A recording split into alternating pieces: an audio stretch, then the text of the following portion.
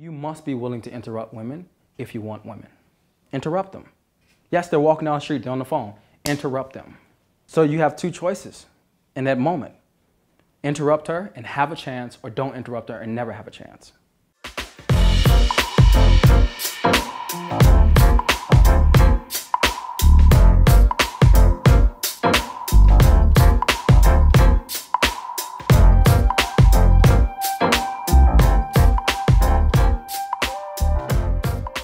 What I'm going to teach you now is a grounding meditation.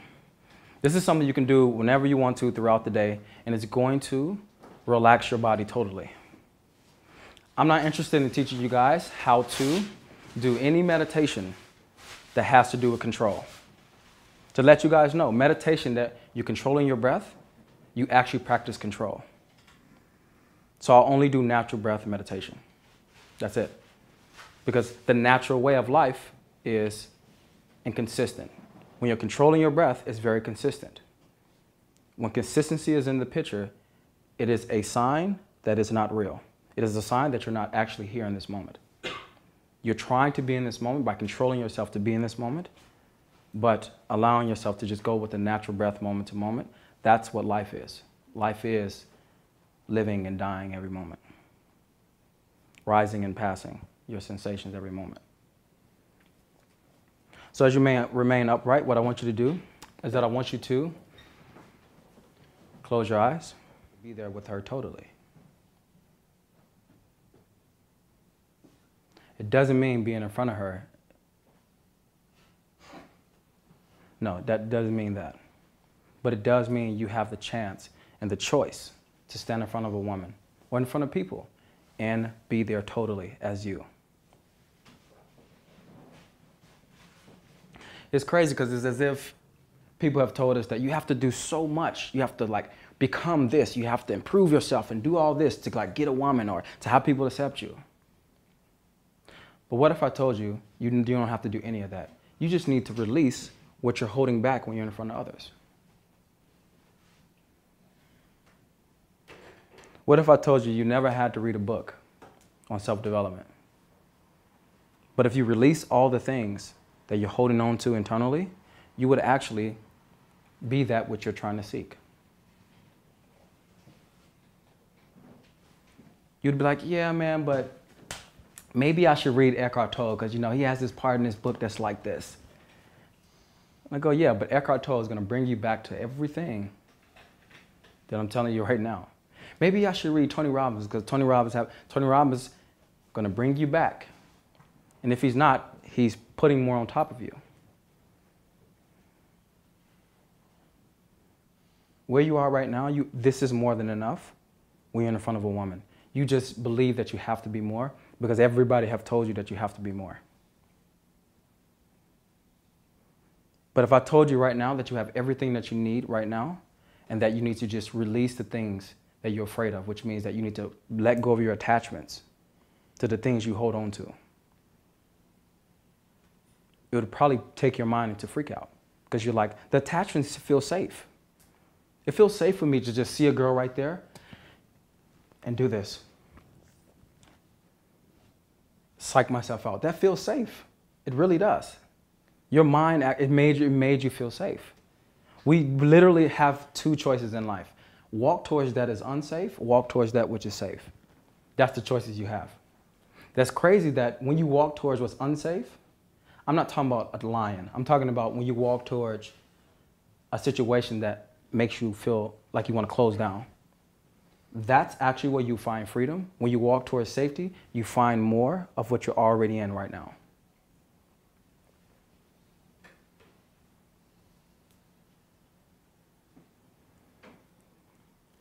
This is a choice. And I only tell you this from the position of me having been where you are and me walking through and continuing the walk.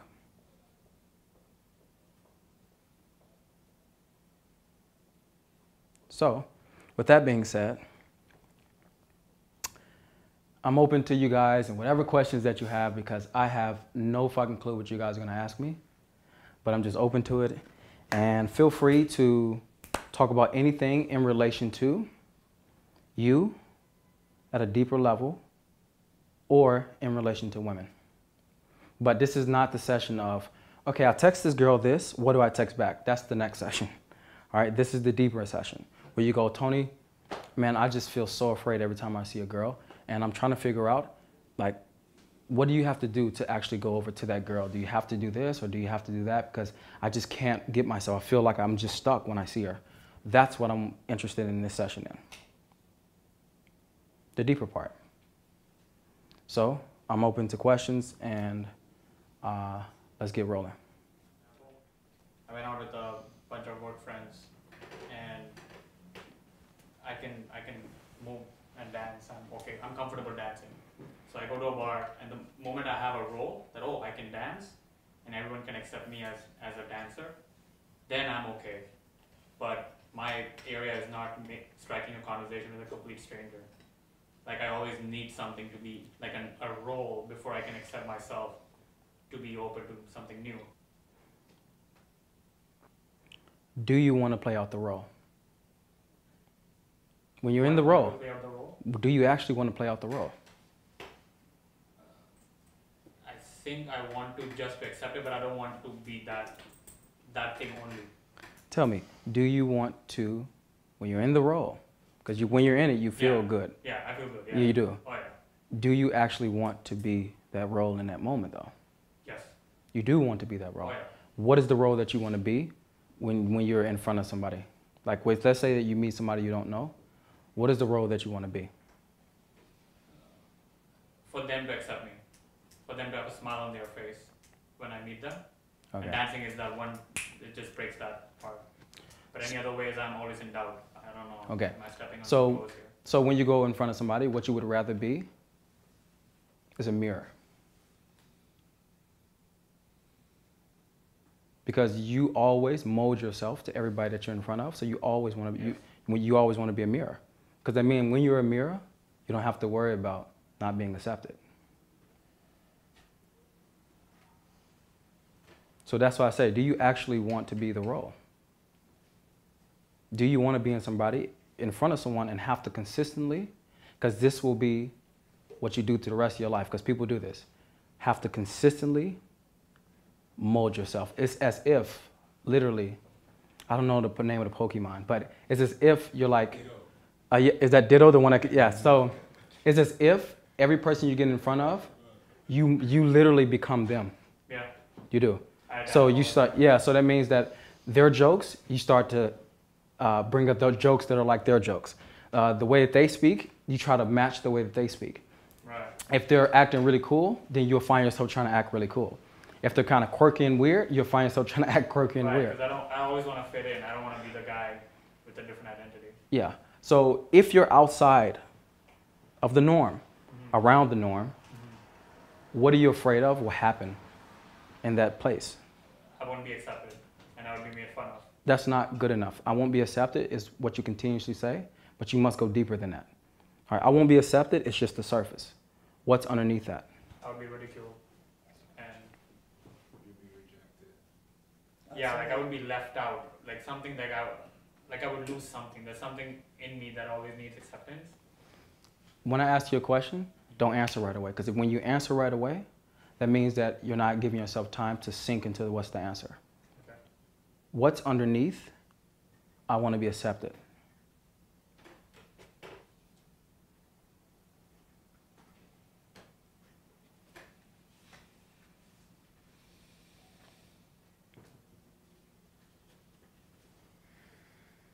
I'm afraid of being alone. That's what it is. It's a fear. Yeah, so that's what it is. You're afraid of being alone. So that means that when you walk up to somebody, you mold yourself, because if you don't, you'll be on the outside alone. And you're afraid of being on the outside alone. Oh, yeah. So your question is should you play out a role? Should you mold yourself, or should you learn what it's like to be alone? Which one do you want? I'd rather be that. You want to learn what it's like? Yeah. I want to give you some, okay? To the extent that you'll be alone is to the extent that you can connect to others. If you can't be connected to yourself while you're alone with yourself, you'll never be able to connect to people. So, because when you're in front of them, it won't be you. like as you can see now. Everybody in this room right now,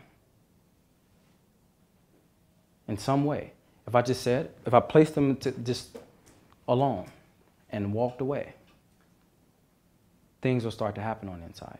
Yeah. They will. It's very, very difficult to be alone and with yourself, alone and connected to yourself, because a lot of people don't like who they are alone. They don't. They would rather be around people. Because when they're around people, at least they have something they can feel good about. So that means for you, my man,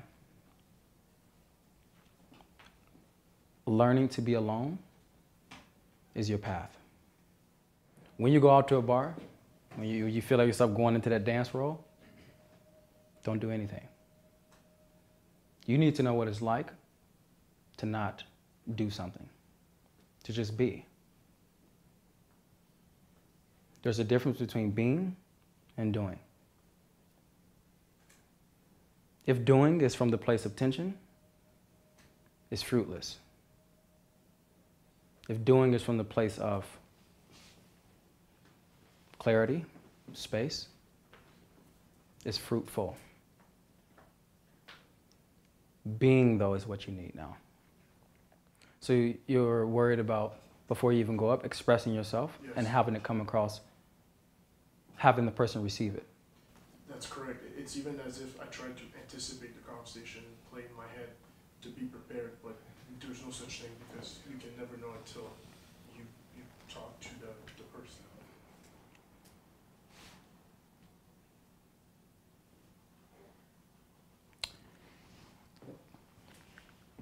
When you see a person standing there and you're already playing out the scenario, you have to realize that that scenario actually won't be the way it play out. So even if you're preparing yourself still not knowing.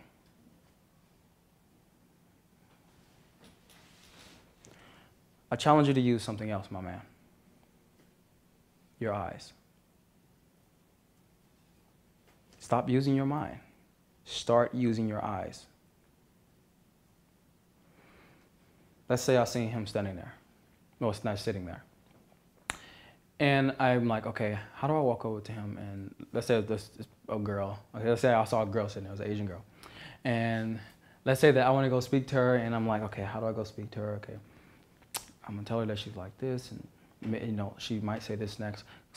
Now walk me through, because I don't want to just say this. Walk me through. What is the conversational dialogue that you're having in your head?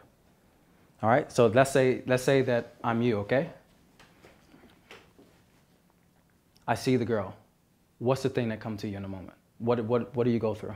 She's beautiful. That's a beautiful Asian girl, okay. I'm talking as you now, okay? Yeah. She's beautiful. Okay, now can you tell me again? Tell me the next thing. She looks fun, or fun personality.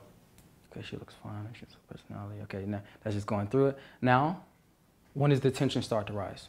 Because that's the thing you want, and that's what you notice. But the next thing that comes up is the tension. What is the tension now? I ask myself, how can I go in there, interrupt her activity, and not make her feel like I'm disrupting her? Okay.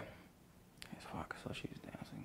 And so now you're here, and you're teetering on the inside, because you're like, all right, there's people around her. Okay, I don't want to disrupt her, because then that would mean that I'm what? A nuisance. And you don't like being a nuisance. No. Where did you learn that from? Growing up, probably insecurity. I didn't have, early on, I wasn't accepted in the classrooms, that type of stuff. Okay, so the nuisance that you feel, it's not even in relation to her. But you've attached it to this situation. Because that same thing that's still bubbling underneath the surface still comes in. Sure. So it's not her. It's not this situation. It's in you. And what that means is for you to understand what is a nuisance, though. Like, what is your definition of it? I would say it's when a person is doing a certain activity, an action, or having a thought, and it is interrupted by something that's not as pleasant or as enjoyable as what they were doing currently. And if she's not enjoying it, then what?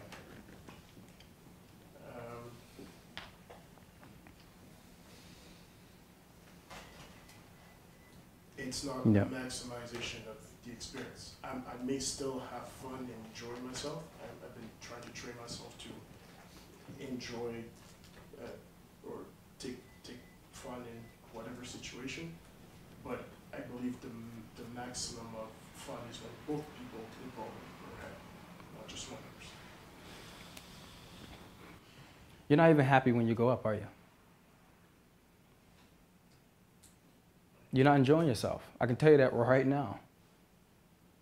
Do you enjoy do you approach?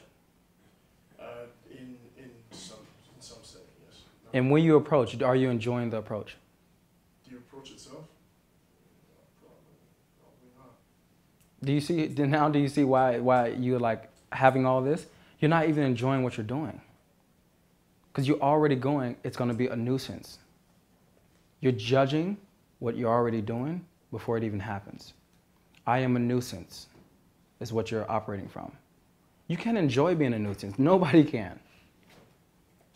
Unless you just are someone who just wants to dickishly do it. But you can't enjoy being a nuisance. You can't. So my question is, do you want to enjoy walking up to women? Or do you want to enjoy being a nuisance?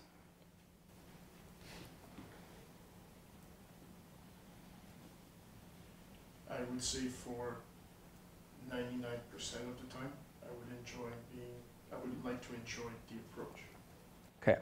100% of the time, I want you to enjoy being both. Can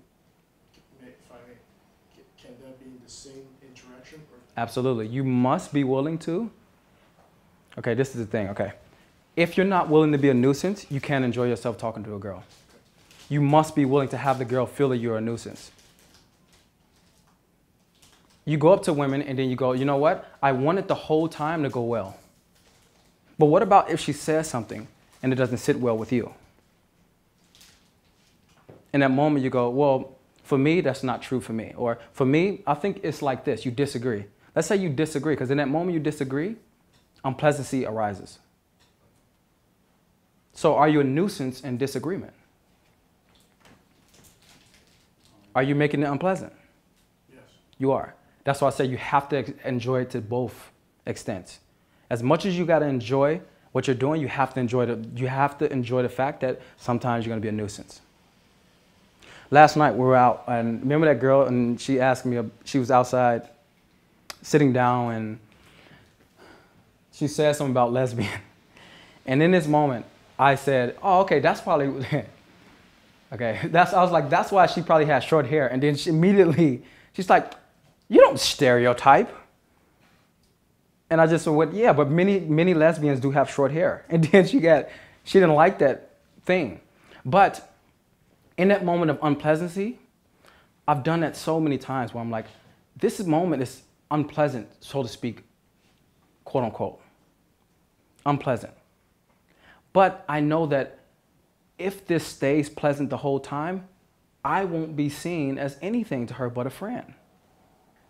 It must be unpleasancy if it's done right, which means that if you're just expressing yourself in that moment, is a good thing. You trying to make it work all the time will only turn you into one thing for the girl, her buddy. So if you really want it to work out, you must enjoy both ends. You got to enjoy the fact that sometimes she's not going to like what you say, that you're going to disagree, that you're going to go up and then you may say something and she may think the compliment is weird. I remember I was in New York City and I walked up to the girl, and this was the first time ever I said this to a girl. I don't know, she had like this, the way that her bone was set on her nose, it was so cute to me. And I walked up to her and I told her, the way your bone is set on your nose is cute to me. And she just went,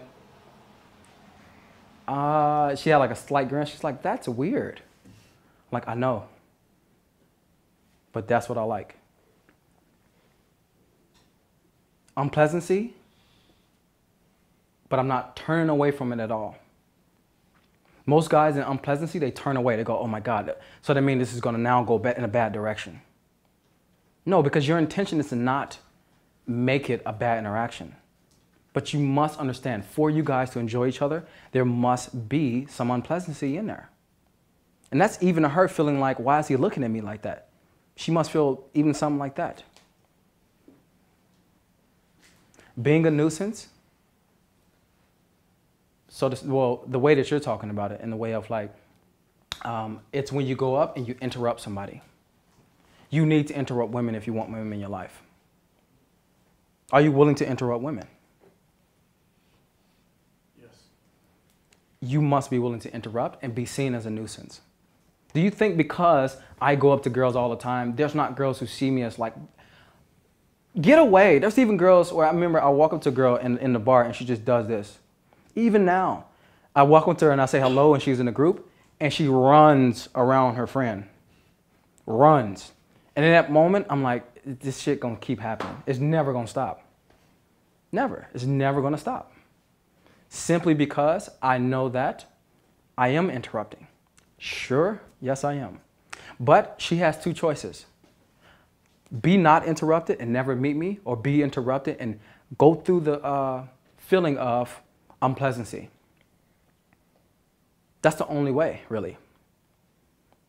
You must be willing to interrupt women if you want women. Interrupt them. Yes, they're walking down the street, they're on the phone. Interrupt them. So you have two choices in that moment. Interrupt her and have a chance, or don't interrupt her and never have a chance. That's the reality of this thing. So seeing a woman in a situation, you must give yourself the chance in that moment to sit in. I am a nuisance, but I also want to meet her. Sit in that. Don't walk away from it. Sit in that party that feels like you're a nuisance, because at some point, it'll fade away. Because as you keep stepping into what you really want, it fades away. It doesn't have power over you anymore. Right now, it holds power over you because you always give it the power by not going to do something. But if you go do something, something else will arise. A realization. And that realization is, I can enjoy this being a nuisance and not being a nuisance. But I can't get away from being a nuisance. I can't get away from it. I can't even get away from it. Interrupt if you want women in your life. You, sir, right here. All right. So I've noticed that I judge myself based on an ideal version or idea I have of who I should be. And then that dictates whether or not I'll take action or not, whether or not I'm filling in those shoes of that person I'm imagining myself or who I should be. Who you actually are is never in your mind, to let you know. So you saying, I'm actually not that person who I know. That person, whoever that person is out there that you're looking at in your mind, that was never you. Yeah, that's something that you feel like if you become that, you will have a certain status. Yeah, and that status is what? What do you want to be as far as the status? When you look at that person, what is the status that person like gives off? Strength. Just the ability to stay, like, just to push through things and not fold or collapse. And I think, like, I'm afraid of, like, falling apart, basically. So I project an image of something that will never fall apart, so.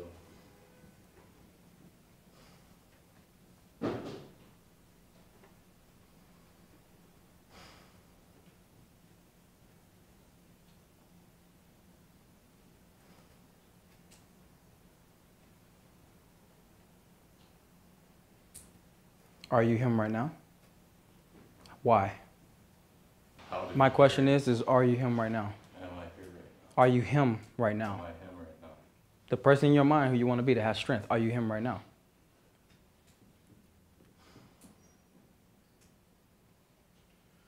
I don't know.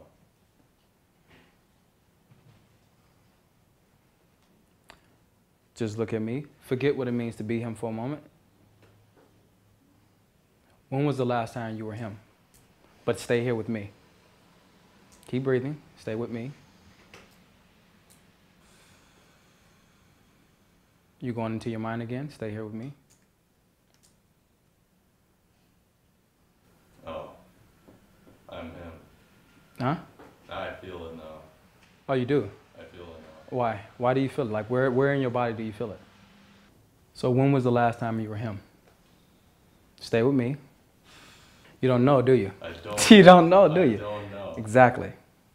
Forget about what it means to be him and you'll be him. That's why I said stay here with me. When I said remember, you have to go in the past and think of a situation. And you have ideas about times you were him. You do. Yeah.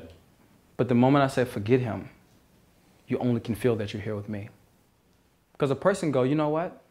I want to be a man who's strong, who's great with women. You know, when I see a woman on the street, I just want to be able to walk up to her and be able to just say things and feel comfortable. And if she doesn't like it, cool, I can just go to the next girl. And I go, okay. Then he goes through his life and then he can do that. And I go, at what moment, exact moment, where did you become all of that? And he'll have to go, well, this moment I became that, this moment I became that. And situations don't tell you who you are. They don't. They can only give you insight into something that you already are. So any guy who says, you know, I want to become this, I want to become that, I want to become that, I want to do this thing, I want to become that. I go, okay, when you become that, at what moment did you know that you were that? Then he has to go in the past again. So never worry about what's ahead, because if you try to, people go, you know, try to look ahead to what you want to become and then make steps towards that. Because, you know, in the self-development world, they really, really put this in people's head. They go, because I used to do this shit. You know, I used to visualize who I want to be. What does he walk like? You know, when he's talking to a girl, what does he sound like? You know, when he's standing there, you know, how does he look people in the eye? I used to do this. I used to visualize all the time. But through the visualization, I started to notice that this shit, it's working for me. But why do I have to every single time go into my mind, create him, and then step into him? Why do I have to create him? Am I not already him? Do I have the things that I want this guy to have? Or do I think that confidence is out here and I need to go grab it and put it in me? Do I think that clarity is out there and I need to go grab it and put it in me? Because when you create something, you're basically saying, whew, and you're looking at it. When you create something, like an image for yourself. Mm-hmm. So it's like in front of you. Yeah. And then you go, all right, I want to be this image. And what is it like to step into that image? And like, it feels good when you actually do it. Because visualization, when I used to do it, that shit used to be amazing. I used to step into it like, man, fuck, I go out on the street and I feel like I got all the energy. I would see the girl and I'm like, I'm that guy. And I would go up and I would start planning out what I believe that guy should be. But it wasn't me. It felt like I was off. I'm like, why does it feel like I'm still off when I'm talking to this girl? You don't need to do that. You don't. So because I know that you do have great want for knowing yourself and spirituality, meditate on when I forget I am, when I remember I'll never be, when I look ahead, it's an illusion.